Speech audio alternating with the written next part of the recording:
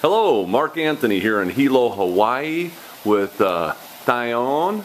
We're back again and we're doing a little test on some pots to see how well they hold up to the test. And what test do you have for them today?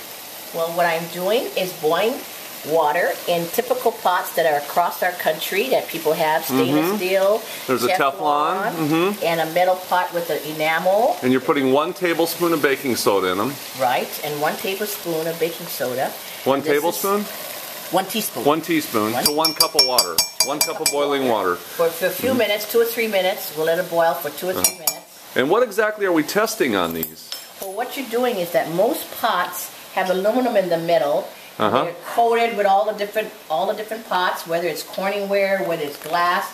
They have a coating on them. But what we don't understand is that when we cook in our pots, some of the chemicals comes into our food, and that's why we add a lot of salt, pepper, all kinds of stuff. But this particular pot won't have the leaching. This particular pot is a surgical steel and a lot better titanium. Quality, huh? Yeah, the quality is surgical steel titanium. So you're going to have a chance to taste it. And these are demonstrations that I've done in the past.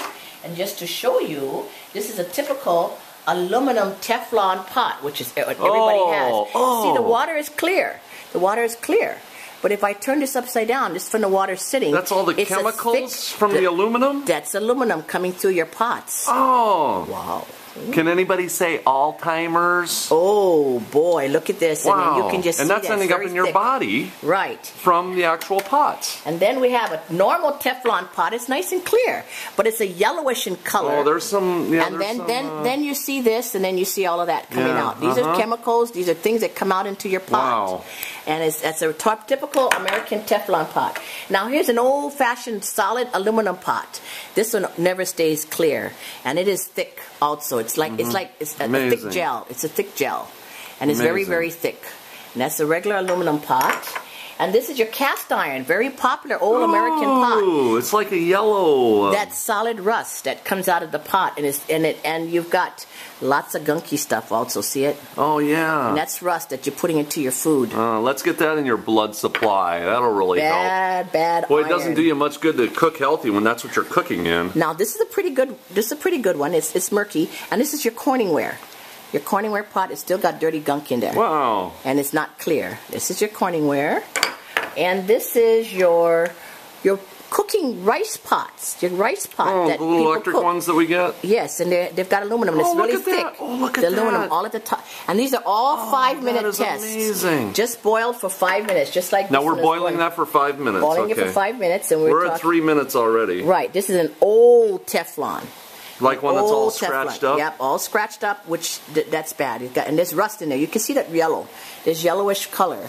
There's yellowish color, and I'm going to show you. I'm going to tell you what. Now this is what's going in everybody's bodies. This is the best stainless steel pot. It's a Clad. It's a stainless steel pot from Macy's. And I don't have that much water in there, but it is definitely full of gunk and it's murky. Now, this is the same pot of the good stainless steel surgical steel. And you see how clear that is? Oh yeah, there's nothing It's totally in clear. there. And I turn it upside down. This water is a year old. Amazing. All these waters are a year old, so that's why we're boiling this right now to do fresh water to see how this is going. And I'm going to turn this off right now. So that's what's happening to people's bodies. The chemicals that you're getting in your bodies, but so we're actually getting chemicals from the pots that we cook in. Our bodies, and we've done it all our life, and we don't know that.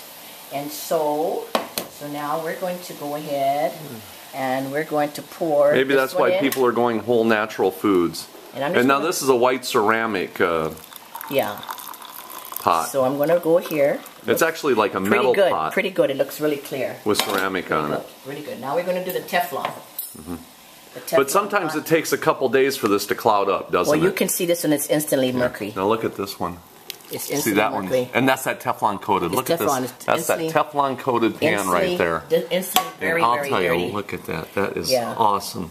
And now you will get the common stainless steel pot. And we just wonder what that's doing to your body. It's a common stainless steel pot that's in every American home. It's the common one. We'll see how that one goes. It looks pretty good. That's the clear one.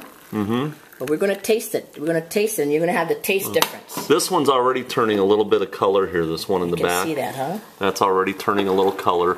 So sometimes after they cool, they'll turn color. Yeah, they're going to start turning after. Yeah. Oops. Okay. So just 1 cup of water. 1 cup of water and a teaspoon of baking soda. And a teaspoon of baking soda. And this is you the can good see surgical steel titanium pot. what your right. And what so your water's doing. But I want you to see this in this Teflon one. All of that white residue, that's not baking soda. That's stuff that came out of the metal because you see this pot? There's no white baking soda in this pot. It's nice. Oh yeah. Yeah, and even this one, it's nice. So it's not like it's calcium or lime from the water or nothing. No. It's actually what's from coming the out of that pot. You know, so that's not coming from anything else. So now what we're going to do here is this. We're going to do the taste test. And I'm just going to No thanks. no.